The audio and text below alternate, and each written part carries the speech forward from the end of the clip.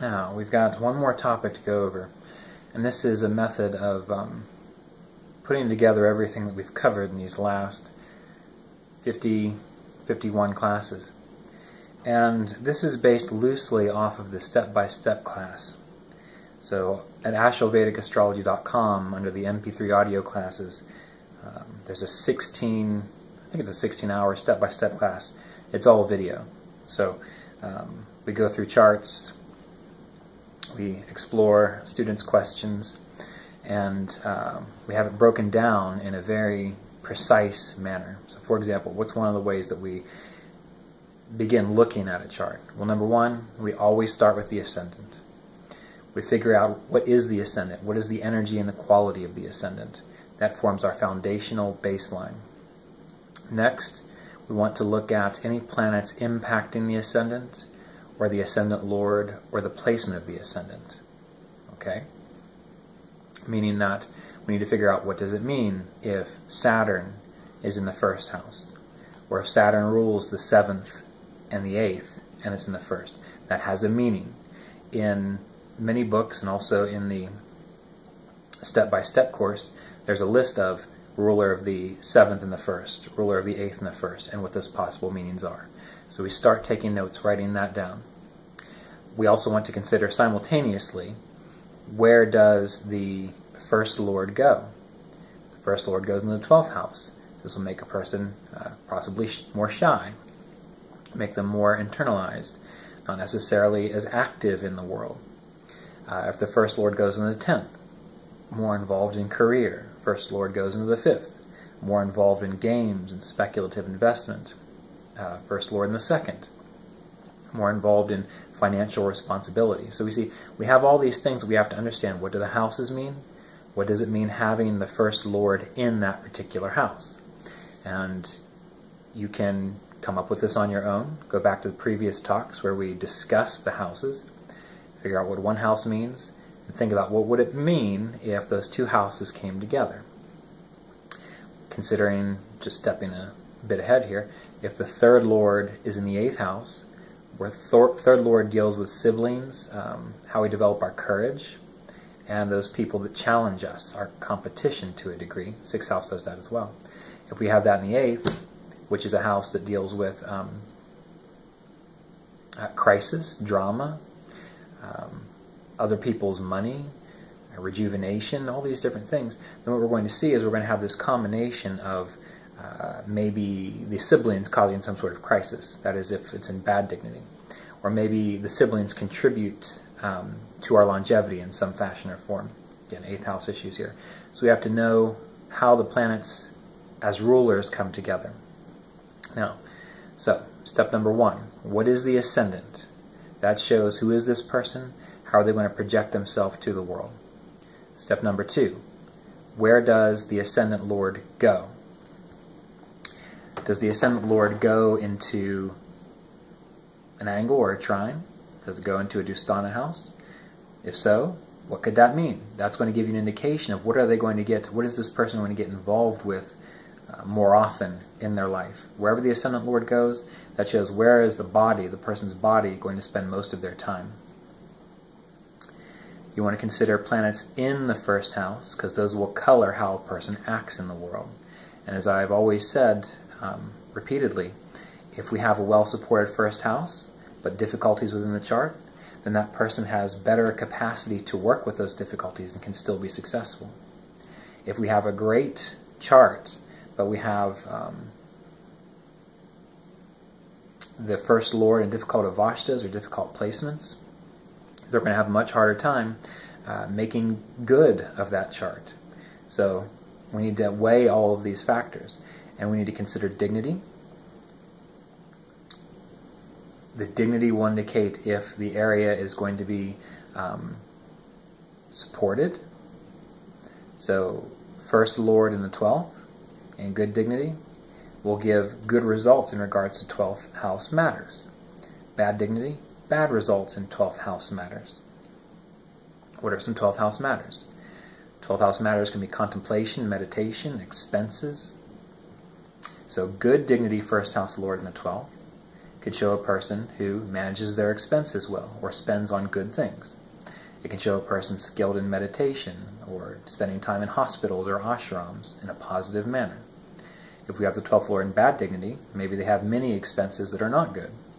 Maybe they spend time in places away from the world, such as hospitals, prisons, detention centers, warehouses, however you want to think about it. If you consider that to be negative, then the negative aspect comes out. So, ascendant. Where does the ascendant Lord go? Who is impacting the ascendant? That's to get the foundational basis of the chart. Next thing you want to gauge is the angles and the trines. Start with the angles. Houses 1, 4, 7, and 10. If there's a predominance of benefic, helpful planets in angles, can generally indicate the person will have an easier life, more grace within their life. If there's a preponderance of malefic planets in angles, the person works harder. They have a harder life. Or they're more used to dealing with stress. So consider the nature of the planets, and in the angles, that's going to show you how is the life going to express in general. And of course, the dignity plays a role. Benefics in good dignity, more grace, more ease, things happen naturally. Benefics in bad dignity, the person expects things to happen easier than they do. And so they don't really make anything of themselves too much because they're just waiting for the next good thing to come along. They don't have any force of their own. Malefics in bad dignity, well, that's just a hard life. That's where things go wrong and a lot of frustrations, again, depending on the planets. Malefics in good dignity, a hard worker, someone who can access and tap into the power of those malefic planets. So we need to understand these things. We can look to the trines, houses 5 and 9. Good planets, or the ruler of the 5th house in good dignity, this is a person that can make good progress in this life. They can even deal with negativity better. They can grow from negativity better. Again, supportive planets in the 5th, good dignified planets in the 5th, and good avashtas. Also in the 9th, that shows care coming towards them. So good dignified planets in the 9th, that trine, can show that this person gets taken care of to a degree, or they have grace coming to them, depending on the nature of those planets and the house lords that those planets indicate, where whatever house lords are in the 9th will show where some of this help can come from. And this is just the beginning. So once we get this, now we start going through the chart, looking at the 2nd house in the same fashion. What's impacting the 2nd house? Is that helping or hurting? Where is the 2nd Lord? What can that tell us about how the person meets their responsibilities? What can that tell us about the person's wealth? Is it good or is it bad? Good dignity, bad dignity. Good avashtas, bad avashtas. Again, these are all things that we've covered previously. And the avashtas not so much because they're quite detailed, but they are covered in the Lajatati avashtas class. And you do that for every single house. And that can take a long time. When I've sat down and completely gone through a person's chart, looking at each house, it takes me upwards of 12 to 14 hours just for that, because you look at the house, you look at the planets in the house, you look at where the house lord goes. So the planets in the house will show you what is actively impacting that house, either supporting or detracting, again, based on the dignity. You see, where does the house lord go, to show what exactly is that house lord getting involved with. So 2nd house, finances and resources. If it goes into the 9th, maybe the person makes their money through education. If it goes to the 8th, maybe they make their money through crisis-oriented things or 8th house-oriented things, longevity, health-related things. And you do this for every single house. Now, to add to that, you have to look at the Vargas. You have to look at the Vargas. If you don't, you're going to miss a lot. And this was just indicated by a chart that I was looking at with a client who is also a student, and it's always fun to talk to clients who are students, especially when they're on the ball, because they start bringing up things that maybe you don't see, and you bring up things that they don't see, and you get great synergy going. And I often thought it would be great if a number of astrologers could get together and say, have 4 astrologers working on a chart, because then, we could cover so much more ground, and we'd see things from different perspectives. So anyway, off topic, but that would be a fascinating thing. And if you do that with your friends, you'll have a lot of fun with it. But anyway, for the first house, you look at the Trimsumpsha, the D30, for health of the body, for the fate of one's path. For the second house, you also look at the Hora. See where the overlap is. If the same indications are in the Hora that are in the birth chart, the second house in the birth chart, that's a stronger confluence. For the third house, look at the Drekana. For the fourth house, look at the Chaturtamsha. Fifth house, oftentimes you want to look at the Saptamsha.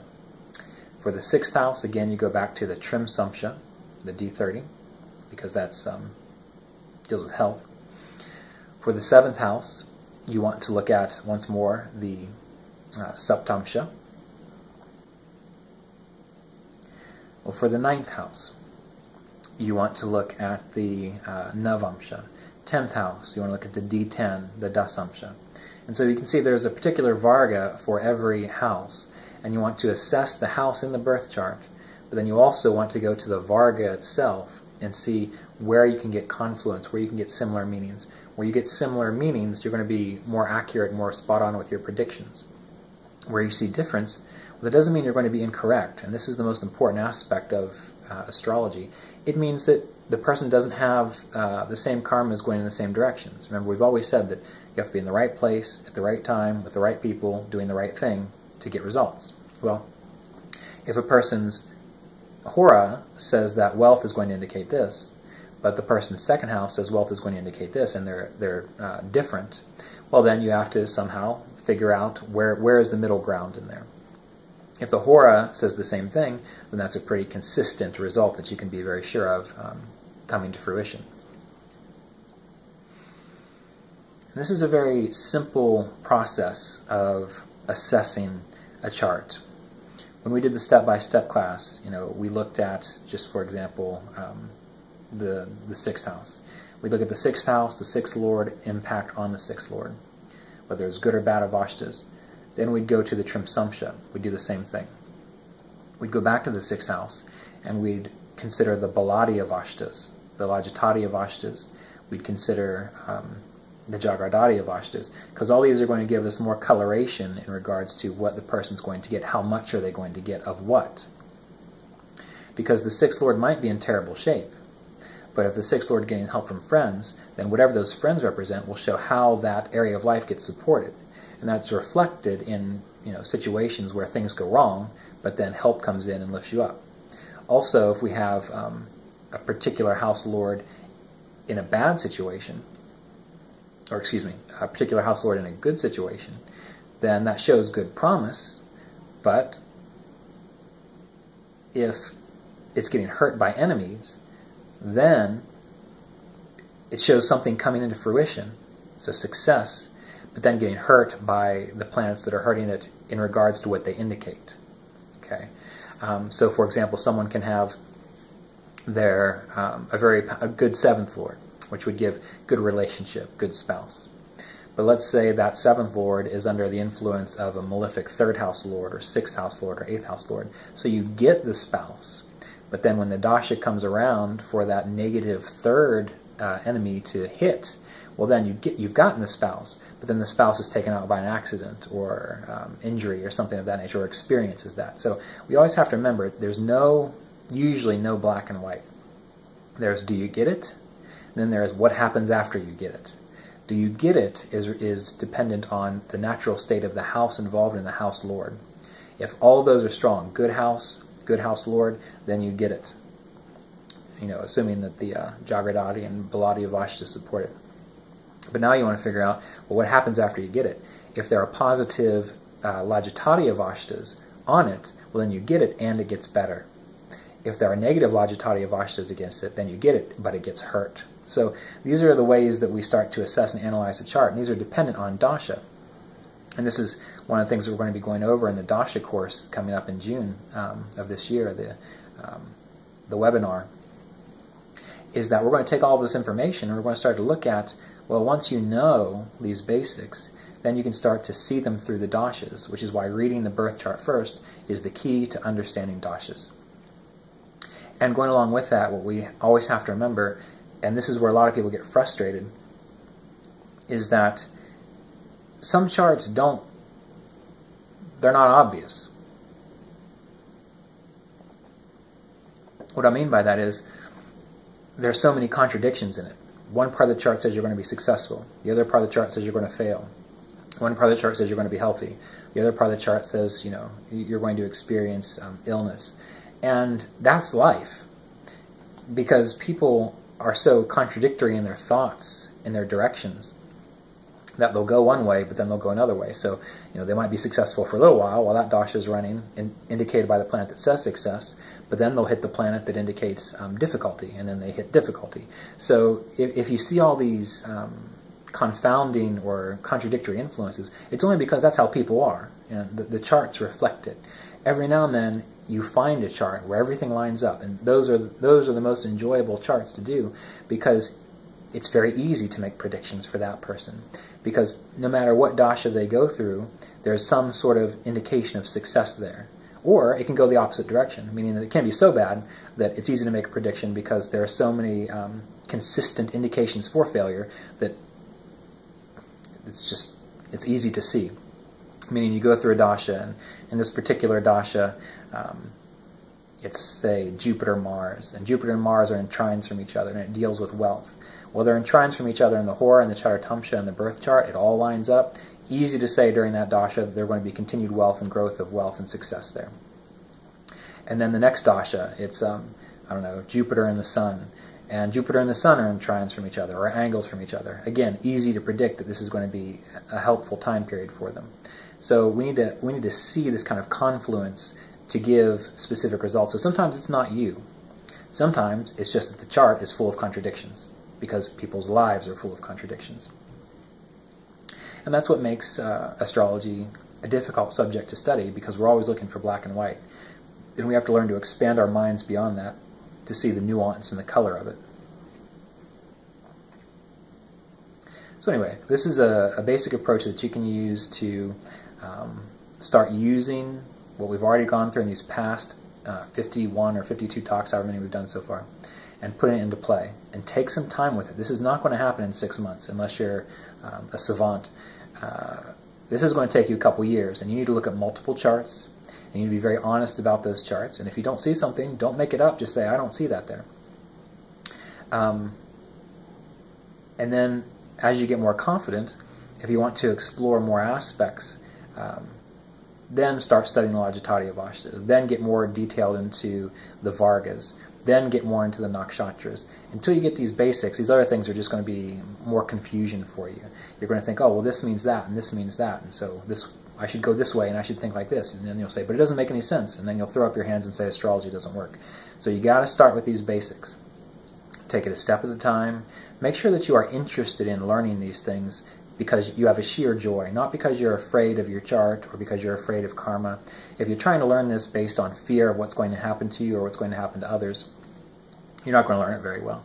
It has to be something that's of interest to you naturally, of something that you just really enjoy investigating, something that you enjoy the discovery, you enjoy the frustration, you enjoy all aspects of it.